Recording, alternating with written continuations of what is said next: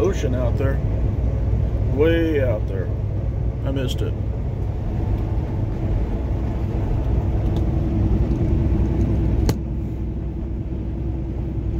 Trying to figure out a quicker route. One route has 272 right now. The other route has 286. I could have sworn there was a... I can't remember that cutoff road that I used to take. Let me look at the map real quick.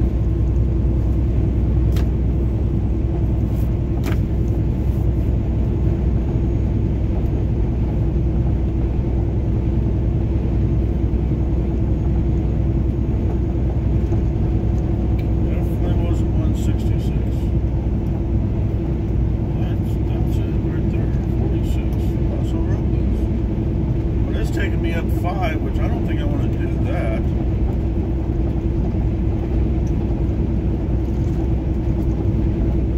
If I can look to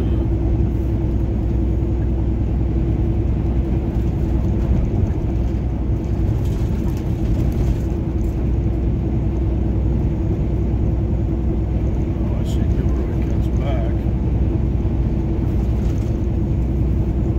That's too far north. I think we're allowed on 198.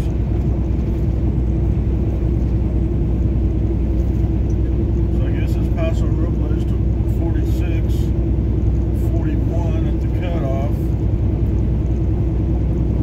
Kettleman City. And I can go north and come out of Fresno.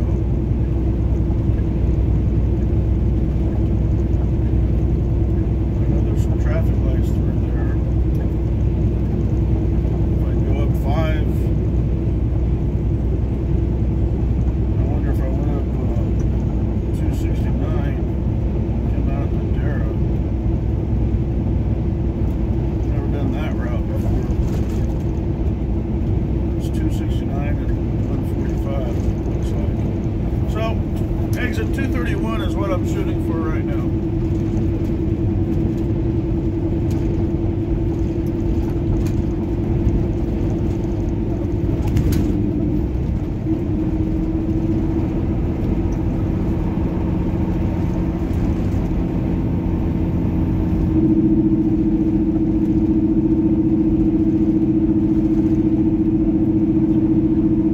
One of my driving videos from across Arizona, one of the fellow truck driver asked me, "You're allowed to use Jake brake?" And I said, "All the time." Even, I say, a Jake brake is a must for going downhill and coming in into those towns that say you can't use your Jake brake. Because tell you what, I bet you can't hear my Jake brake. Now I can, but you may not be able to. And if you can, let me know. If you hear my Jake brake come on when I'm going downhill, let me know. But it's not that loud. It's really not that loud. It's not as loud as the wool hauler Jake brakes. And they're straight pipes, because I know some of them, they take piano wire and string up through their stacks. That's where you get that clatter sound.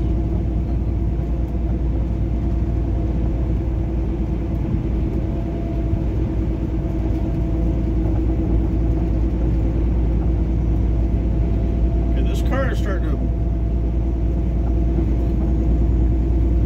Yeah, thank you. I don't like the trucker either, but can't do much about him unless I pass him. There's a lot of traffic behind me, and I don't think I'm gonna do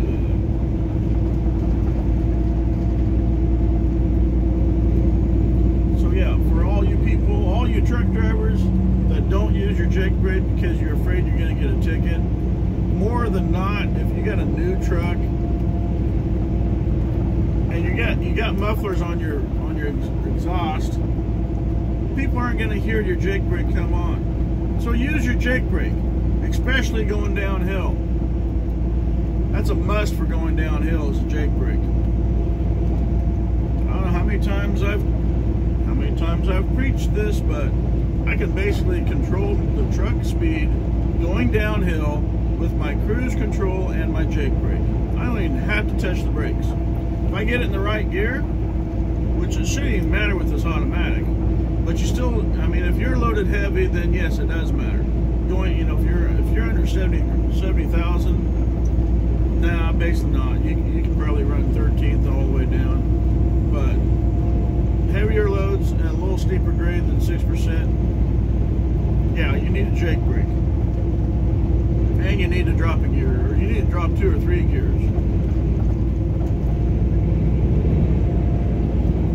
know, I try to stay either 5 below or 5 above, whichever is whatever I'm comfortable with, I guess I should say.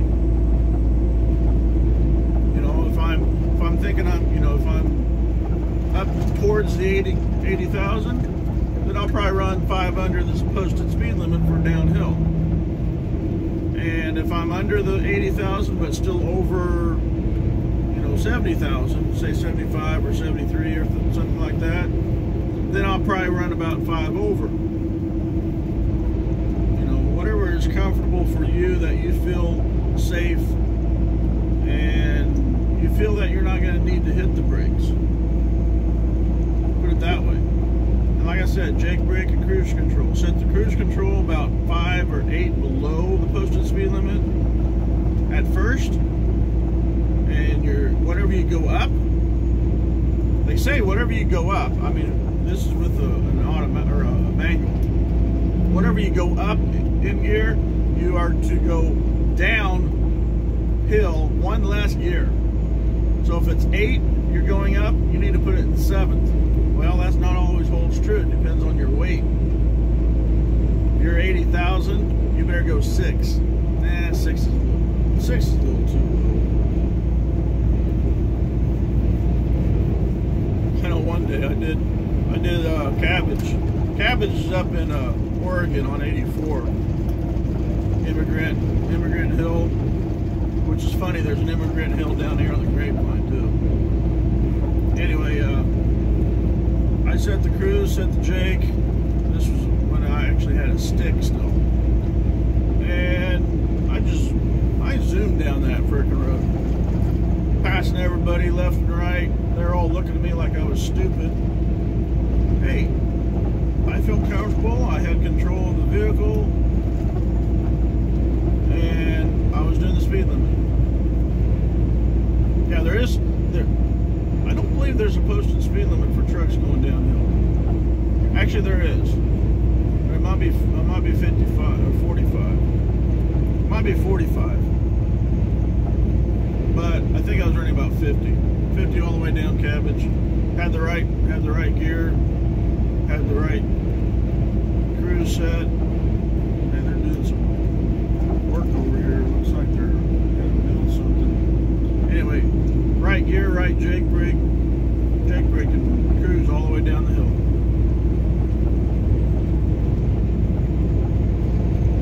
But anyway, wow, that was 201. I need 231. It's not that far away. Hey, there's a drive-in movie theater right there. Sunset. Looks like it's in operation maybe still. We got high fences up. Marquee, I think, had a modern movie on it.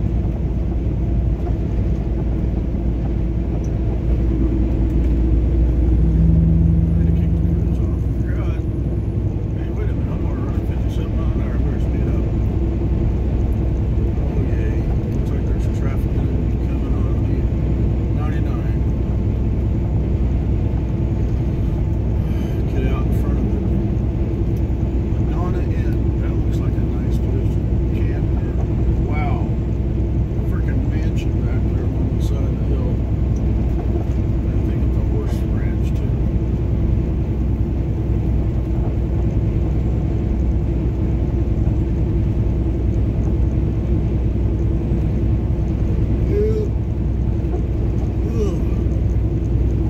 Did not go eat supper. My supper was slim fast. I overdid it at lunch. I even had a late lunch, 2 o'clock. I was trying to wait till the noon hour crowd got out of there at Pappy's. Wow, at least I had their chili. Chili was really good. Wow, I'll have to go back. Next time it's the tri-tip sandwich. meals are expensive, but I guess for being a ranching community, it's probably not, because, you know, they're used to high dollar steak. 202, I need 231 is what I'm shooting for. Come on, people, you need to step on it.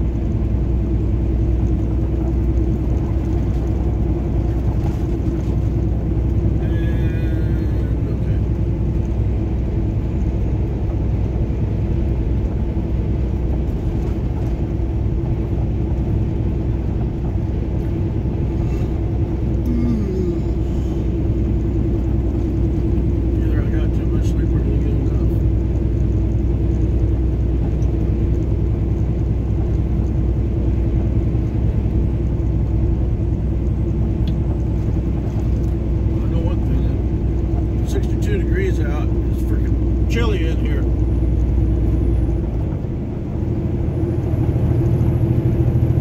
Yeah, I didn't pay my goatee yet. I need to find my dang razor. My electric razor.